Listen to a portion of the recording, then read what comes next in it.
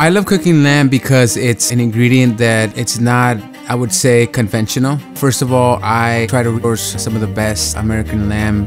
To me, it's definitely very flavorful. The marbling is exquisite. The way they raise it, the practices. It's definitely something I feel good about putting on the menu. You know, growing up in Napa, definitely taking advantage of the bounty and the terroir that we have here. Respecting the farmers and the ranchers and enhancing that into a tasting menu that it's seasonal and it has technique from Europe, but a lot of the flavors from Northern California. So I take rind lamb tongue, then it's grilled over Japanese charcoal. It's almost like you're sitting outside in a campfire. You get those familiar rustic flavors.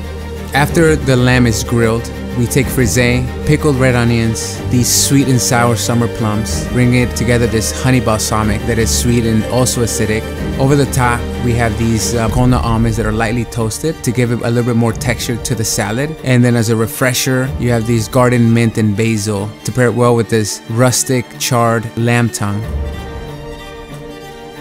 So a tetela is similar to quesadilla or empanada. Additionally, the tetela will be made with this Mexican chorizo, but I wanted to pair it with the American lamb. And here you have the shoulder that is ground, roasted with garlic, onions, casavachorno olives, and raisins. It sits in a bed of this acoyote black beans. And then there's this bright acidic tomatillo sauce. And over the top, there's this flowering watercress with micro cilantro. When you bite into the tetela, it has this sweet and sour note to it. You have the crunch of the bright sauce that is creamy because of the avocados, and you get those cilantro and flowering watercress that are spicy right at the end.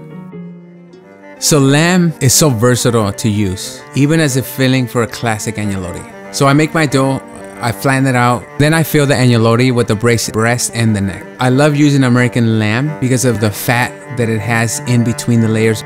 So after cooking the pasta quickly in salted water, just till it's al dente, I prepare a simple pan sauce that has this chicken stock, tiny bit of butter, California corn, spinach. So I take the agnolotti out of the water and toss it into this pan sauce, finish it off with grated pecorino to add this salty, briny flavor to the pasta. So lamb works extremely well with Italian dishes because of its rich flavor and versatility. And it's a great way to use these less utilized cuts, yet they're so flavorful.